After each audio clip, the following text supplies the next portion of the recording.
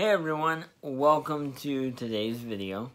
Today's video is going to be a continuation of growing up with cerebral palsy, a series I started the other day. If you have not seen the first video I released, I will put a link to it here up in the upper right hand corner. If you are new here, my name is Roy, and I'm an individual that just happens to have spastic diplegia cerebral palsy. If you look down in the description box below, you'll find some information about me, along with an introduction video, a link to my official Facebook page, as well as a disability and chronic illness support group that I started on Facebook.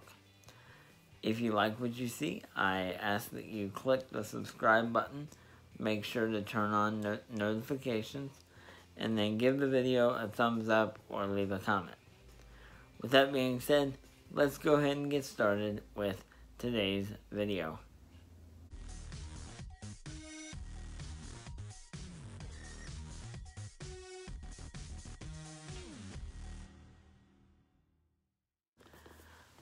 This series that I'm working on, Growing Up with Cerebral Palsy, is going to cover the good, the bad, and the very ugly. But today, I just wanted to kind of chat about the surgeries I've had done and what I remember. I've had multiple surgeries growing up, starting with eyes, my stomach, my legs, my ankles. Some of them I remember, some of them I do not. One thing I remember very well is that they always picked to do my surgeries during the summer. Like, really? In the summertime? Couldn't you pick like the winter or something like that? I mean, I know now why they did it, because they didn't want me to miss school. But daggone, it was so hot and so miserable, and kids are outside playing while I'm inside laid up. A lot of my surgeries involved being in a cast, and even sometimes all the way up to my hip. And I recall they would always tell me, like, now you can't get down and be moving around on this cast. You're going to have to ask for help and blah, blah, blah. Well, not me.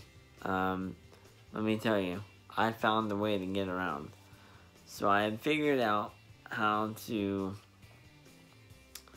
turn myself over and then get myself slide down out of a chair or off the couch and then hit the floor.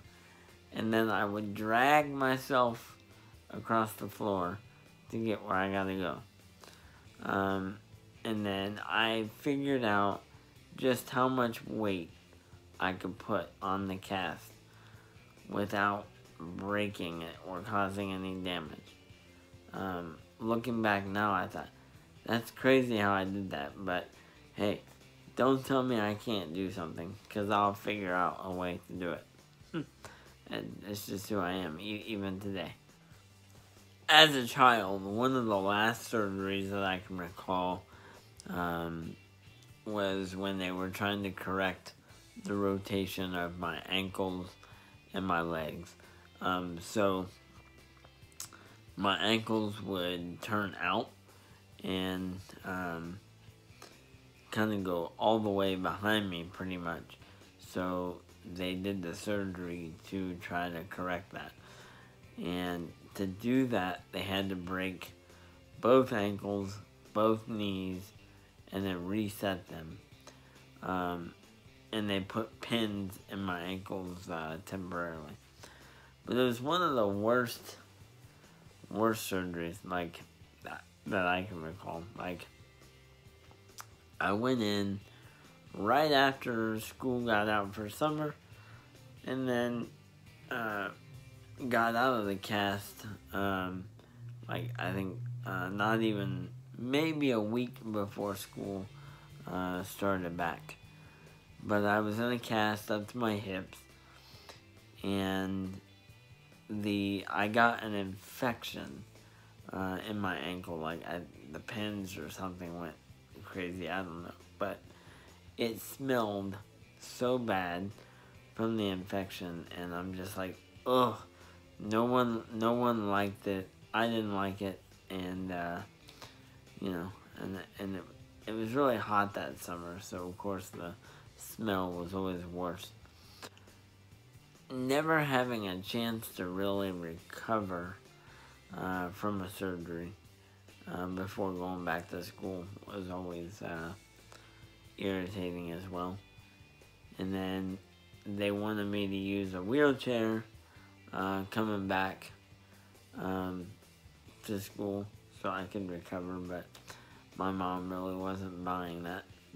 Since then, I haven't had any more surgeries, except for a minor one in 2011, and that's nothing to cry home about, if you will.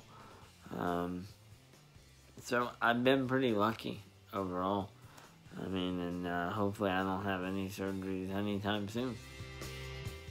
During the creation of this video, I forgot to mention, when I was really little, I had a G-tube, which is how I received my nutrients. For one reason or another, I was not able to eat normally. I no longer have a G-tube and eat just fine now. You can learn more about G-tubes by reading the information on the screen, courtesy of Google.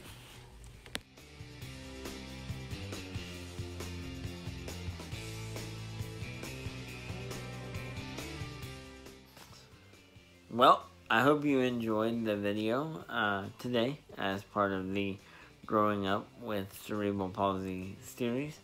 I hope that you will join me next time for the next video.